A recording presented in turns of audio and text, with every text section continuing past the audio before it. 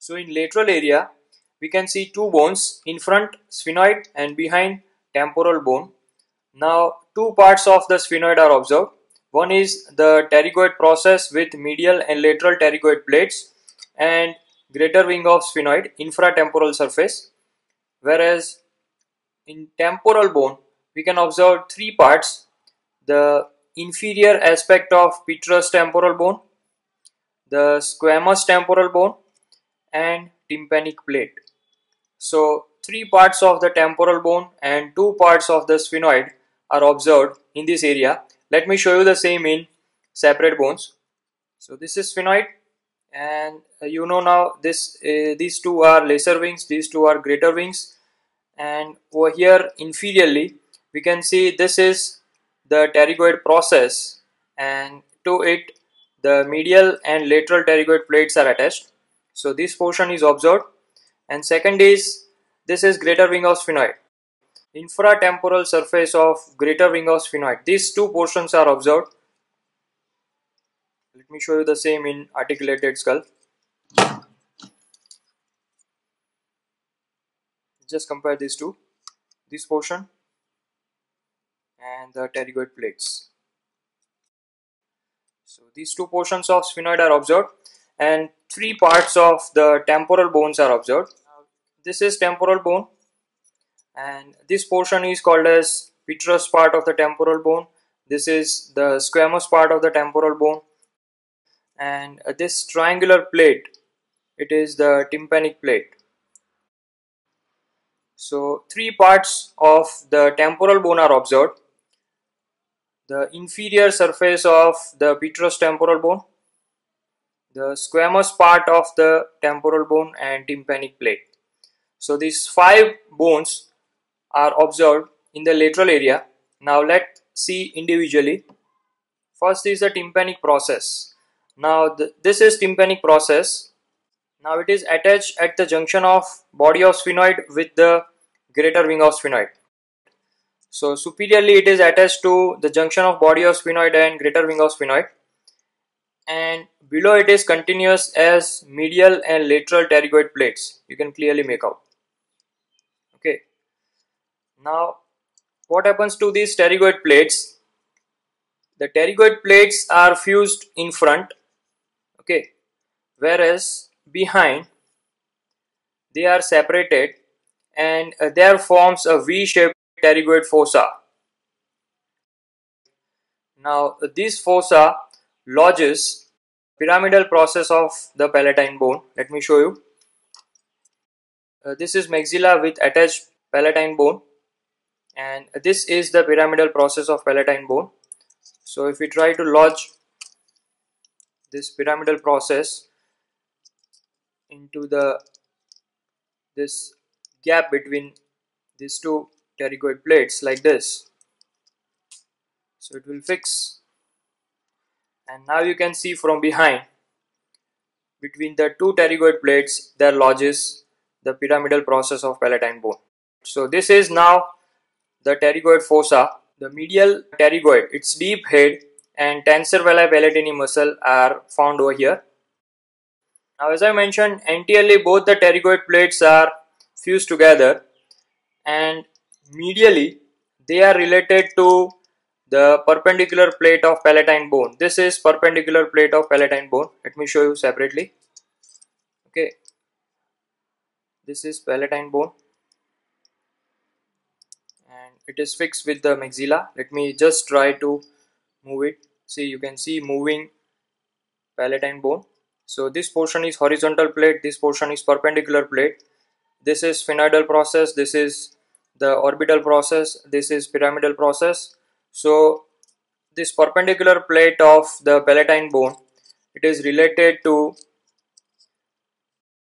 anteromedial aspect of fused pterygoid plates. Let me connect both again.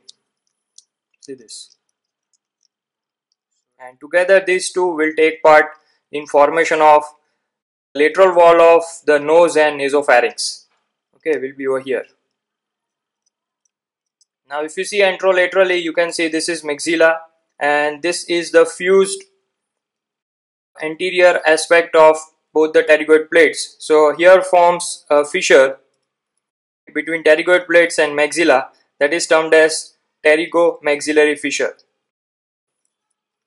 So anteromedially the fused pterygoid plates are related to perpendicular plate of, whereas anterolaterally they form a fissure that is pterygomaxillary fissure through which the infratemporal fossa is in connection with the pterygopalatine fossa. Let me show you the same in articulated skull. So these two are pterygoid plates, and medially they are connected to the perpendicular plate of palatine bone. This is horizontal plate, and somewhere over here will be the perpendicular plate. Now laterally you can see clearly this is maxilla and this is fused pterygoid plate. So there forms pterygomaxillary fissure. This is the territory of infratemporal fossa, and deep inside will be pterygopalatine fossa. So that is regarding pterygoid process. Now let's see regarding the pterygoid plates. This is medial pterygoid plate, this is lateral pterygoid plate. Now you can clearly see medial pterygoid plate is running downward and backward, whereas lateral pterygoid plate is running downward and laterally. Downward, backward and laterally. Now if you see the medial pterygoid plate, it has got anterior border that is fused with the lateral pterygoid plate. It has got free posterior border, two surfaces, medial and lateral surface. Now if you see the posterior border, in uppermost part there is a pterygoid canal. Now you know about pterygoid canal, it leads to the pterygopalatine fossa over here in front. Now for detailed description of pterygopalatine fossa, please visit my another video. But this is pterygoid canal, and you know now to pterygoid canal or Vidians now is passing through it. Just below that there is a pterygoid tubercle. Now below to that, throughout posterior border provides attachment to pharyngobasilar fascia. Okay. Now in upper part there is a notch, you can see over here, and this notch is lodging the auditory tube, and the lowermost part of this posterior border forms a bony spicule that is called as pterygoid hamulus, which lodges tendon of the tensor veli palatini muscle, and the tip of the pterygoid hamulus, it is providing attachment to superior constrictor muscle and pterygomandibular raphe. In the upper part of the medial pterygoid plate, along its posterior border, there forms a depression, you can see over here, and that is scaphoid fossa. Over here you can see. Now this will provide attachment to the tensor veli palatini muscle. The medial surface forms lateral boundary of nose and nasopharynx, whereas the lateral surface, it provides attachment to deep head of the medial pterygoid muscle along with the pterygoid fossa. So that is about medial pterygoid plate. Now let's see lateral pterygoid plate. This lateral pterygoid plate, again it has got two borders, anterior and posterior, two surfaces, lateral and medial surface. So the medial surface, it provides attachment to the deep head of the medial pterygoid muscle, whereas the lateral surface provides attachment to lower head of lateral pterygoid muscle. So lateral pterygoid plate, it is providing attachment to lateral pterygoid laterally and medial pterygoid medially. Now this lateral surface forms the medial boundary of infratemporal fossa. Let me show you. And for detailed description of infratemporal fossa, please watch my separate video. So this is lateral pterygoid plate, this is its lateral surface, and this is the territory of infratemporal fossa if we join mandible over here. So this will be the medial boundary of infratemporal fossa, and that itself is also providing attachment to the lower head of lateral pterygoid muscle. Now the same thing for the medial pterygoid plate. This is medial surface, and over here this is the pharyngeal tubercle. So this is the territory of the nasopharynx. So that medial surface also forms lateral wall of the nasopharynx, whereas the lateral surface of lateral pterygoid plate forms the medial wall of the infratemporal fossa. Now the posterior border of the lateral pterygoid plate, sometimes it may show a spinous projection. Over here you can clearly see this is the pterygospinous process, and it is directed towards spine of sphenoid, and together these two are providing attachment to pterygospinous ligament. This is spinosphenoid, okay, and this is the pterygospinous process. So these two are providing attachment to pterygospinous ligament. So that is about lateral pterygoid plate. Now let's see second part of the sphenoid, that is infratemporal surface of greater wing of sphenoid. Now this is entirely greater wing of sphenoid, and this portion, which is forming roof of the infratemporal fossa, it is included over here, and that is called as infratemporal surface of greater wing of sphenoid. The same thing, let me show you in articulated skull. See this. This is what we have discussed, and now we are concerned with this portion of the greater wing of sphenoid.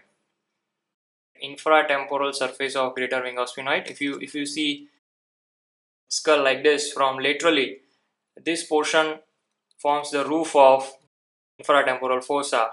So this is infratemporal surface of greater wing of sphenoid, and if you see it closely, by and large it is of pentagonal in shape. So it has got 5 borders, namely anterior border, anterolateral border, posterolateral border, posteromedial border, and anteromedial border. Now this anteromedial border is in relation to the pterygoid process that we have discussed.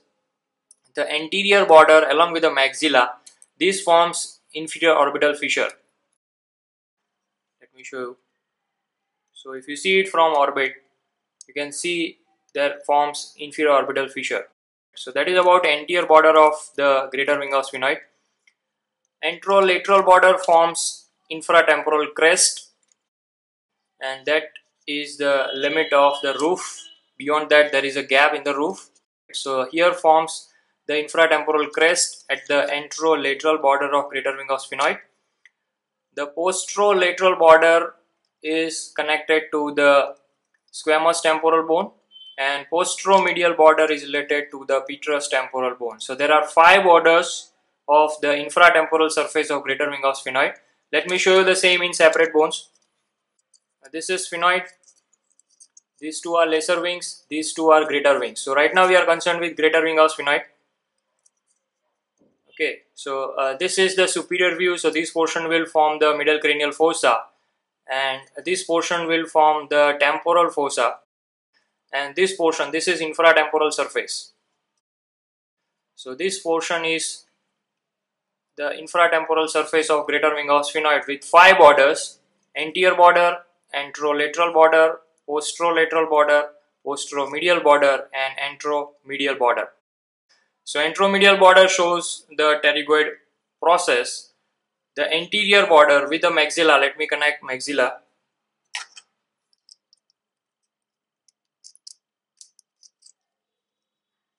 Okay, so now the maxilla is connected. The palatine bone is also connected along with.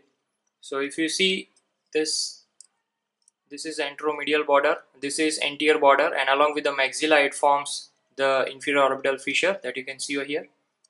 The anterolateral border, that forms the infratemporal crest. Now here this is posterolateral border, here comes the squamous temporal bone. Now let me show you. This is temporal bone, and this portion is the squamous part of the temporal bone. This is tympanic plate, and this is petrous part of the temporal bone. So this portion is related to the posterolateral border of the greater wing of sphenoid. Now let me connect both. So here it is connected. This is squamous temporal bone, so it is connected to the posterolateral border, and this is petrous temporal bone, so it is related to the posteromedial border. Now let's see the posteromedial border. The posteromedial border has got certain foramina, and the first one is very large oval shape, and this is foramen oval. Just because the shape is oval. The name is given is foramen oval, and it opens inside the middle cranial fossa, and that allows passage of four structures. And you can remember a mnemonic, that is MALE. M stands for the mandibular nerve, A stands for accessory meningeal artery, that is a branch of the maxillary artery, L stands for lesser petrosal nerve, and E stands for the emissary vein, which connects the pterygoid venous plexus below to the cavernous sinus above. So four structures are passing through this foramen oval, and posterolateral to that foramen oval there is another foramen. The walls of these foramen are having bony spines, so as the name given to it is foramen spinosum. Let me show you in another bone which shows very clear view of it. This is foramen oval and this is foramen spinosum. Okay, just in front of spinosphenoid. See this. This is spinosphenoid. So just in front of spinosphenoid you will get foramen spinosum. Now three structures generally they will pass through it. It will again open into the middle cranial fossa. So three structures will pass through it, and you can remember a mnemonic, that is 3M, M, and M. So first M stands for the middle meningeal artery. Second M stands for the meningeal branch of mandibular nerve, that is nervus spinosus. Third M stands for the posterior division of the middle meningeal vein. Now another foramina in the posteromedial border. This is the foramen which is found between foramen oval and scaphoid fossa. This is scaphoid fossa. So in between these two, this foramen is sometimes present, not always found in all the bones, but whenever it is present, it is called as emissary sphenoidal foramen, or it is also called as foramen of Basalis. So below it is opening between foramen oval and scaphoid fossa, whereas inside it opens between foramen oval and foramen rotundum. This is foramen rotundum, which is again found within greater ring of sphenoid in the middle cranial fossa. So inside the emissary sphenoidal foramen or foramen of Basalis, it opens between foramen oval and foramen rotundum. Over here you can see the opening, and whenever it is present, it allows passage of emissary vein. Now sometimes another foramen is found between foramen spinosum and foramen oval. It is not present over here, but whenever it is present, it is called as canaliculus innominatus, a very small foramen between foramen oval and foramen spinosum. The lesser petrosal nerve, generally it passes through foramen oval, but whenever there is presence of canaliculus innominatus, it allows passage of lesser petrosal nerve through it. So that is about the foramina found along the posteromedial border. Now at the junction of posterolateral and posteromedial border, there forms a bony spicule that is termed as spinosphenoid. Let me show you an articulated skull. So this is posteromedial border, this is posterolateral border, and at their junction behind foramen spinosum there is formation of a bony spicule, and that is termed as spinosphenoid. Now one ligament we have discussed, that is pterygospinous ligament between the pterygoid process and the spine of sphenoid. In addition to that, this spine of sphenoid, laterally it is related to the auriculotemporal nerve, and medially it is related to chorda tympani and auditory tube. And in addition to it, this spinosphenoid, it also providing attachment to sphenomandibular ligament. Now this sphenomandibular ligament extends from spinosphenoid to the lingula of mandible, which is situated just next to the mandibular foramen. Let me show you the lingula. Here you can see this is mandibular foramen and this is lingula. So here there is lower attachment of sphenomandibular ligament. In addition to it, the anterior part of spinospinoid also provides attachment to most posterior fibers of tensor veli palatini muscle. So that is about sphenospinoid. Now, between posteromedial border and the petrous temporal bone, there forms a groove. Over here you can see. This is called as sulcus tubae. Now this lodges cartilaginous part of the auditory tube, and if you trace it posteriorly, this will lead to the bony part of the auditory tube that opens into middle ear. Now over here the sulcus tubae, as I mentioned, it lodges the cartilaginous part. Now that will lodge in the sulcus or the notch in the upper part of the medial pterygoid plate, and over here this is the territory of the nasopharynx. So you know the pharyngeal ostium of the auditory tube will be somewhere over here. So this is the portion where the auditory tube lies. Now in the temporal bone, as we have discussed, there are three parts of the temporal bone are observed: the inferior surface of the petrous temporal bone, the squamous temporal bone, and tympanic plate. So let's see first the inferior surface of the petrous temporal bone. This is a triangular part, and if you see it in a separate bone, you can see this is petrous temporal bone, this one, and its inferior surface, this portion is observed in the Norma Basalis. So the same thing you can see over here, this portion. Now it is a triangular in shape. So here is the apex, and apex is related to the foramen lacerum. It is also related to the pterygoid processes, to the greater wing of sphenoid, to the body of sphenoid. And entire petrous temporal bone is wedged between the basi-occiput and greater wing of sphenoid. Now its inferior surface, this portion provides origin to the levator veli palatini muscle, and posteriorly it is related to the carotid canal.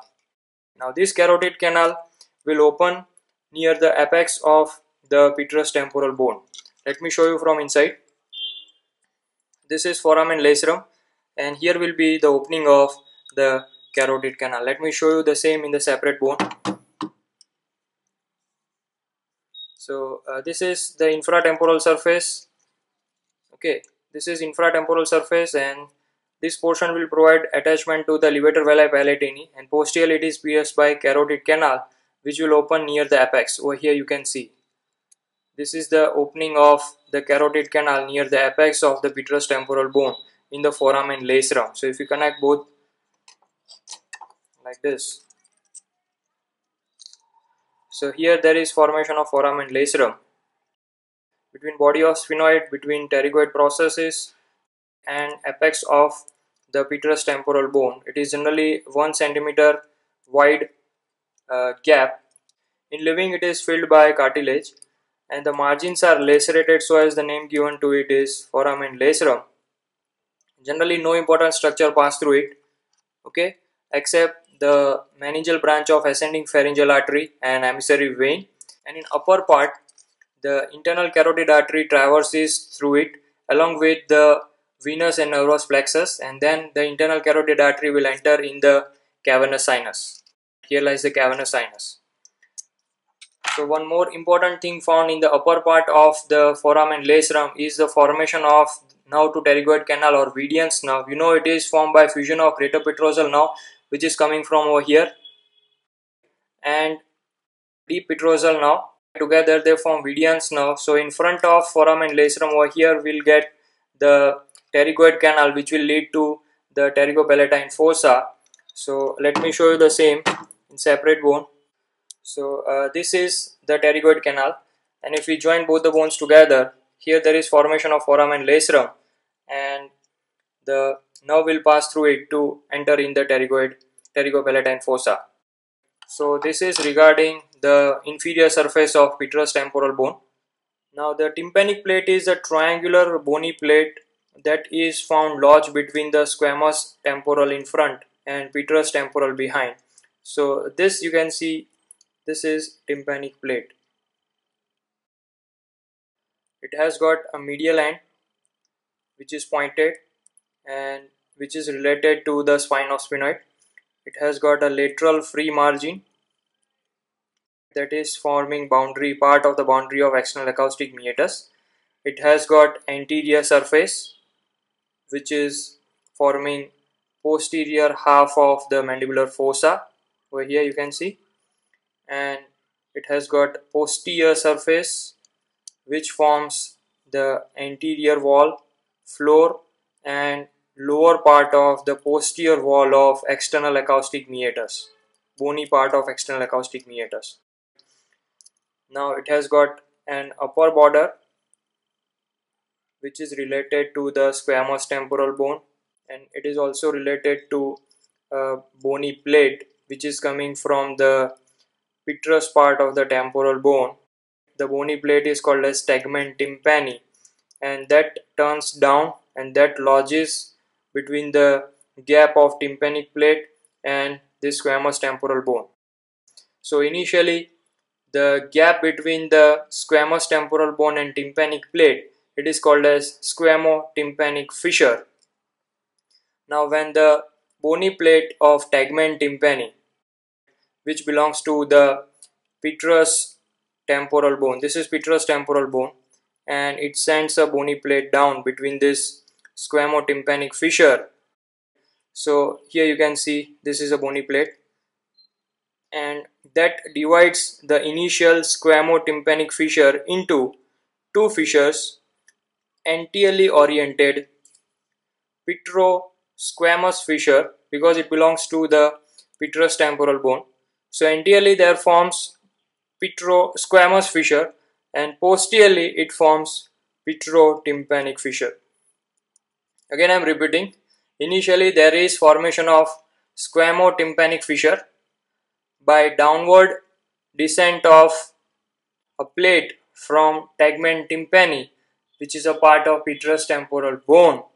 The squamo-tympanic fissure is divided into petrosquamous fissure in front and petrotympanic fissure behind. The medialmost part of the petrotympanic fissure will allow passage of three structures, namely chorda tympani, anterior ligament of malleus and anterior tympanic artery. The posterior border is free, it is sharp, and medial it is related to the carotid canal, you can see over here, and it forms anterolateral boundary of carotid canal, and laterally it forms anterolateral sheath of this styloid process. This is styloid process. So the same thing we can see in the articulated skull. This is a triangular bony plate, tympanic plate. This is its lateral end. Here will be its medial end, which is related to the spine of sphenoid. This is lower free sharp margin. It is related to the carotid canal and the styloid process. The upper border is related to the squamous temporal bone, and together they form initially squamo-tympanic fissure, which will then converted into petrosquamous and petrotympanic fissure by a plate of tegmen tympani. Over here you can see this portion is tegmen tympani. This is anterior surface forms posterior part of the mandibular fossa, and the posterior surface will form anterior wall, floor and lower part of the posterior wall of external acoustic meatus. So this is about the tympanic plate. The squamous part of the temporal bone over here, posteriorly it forms anterior half of the mandibular fossa. The posterior half is contributed by anterior surface of the tympanic plate. So there forms entirely the mandibular fossa where the head of the mandible lodges to form jaw joint. So this is the anterior half of the mandibular fossa. Next to it, here this is the articular tubercle, which is continuous with the anterior root of the zygoma. And next to it, this portion of the squamous temporal bone, it is forming part of the roof of infratemporal fossa. This entirely is the roof of infratemporal fossa. So this portion is contributed by the squamous temporal bone.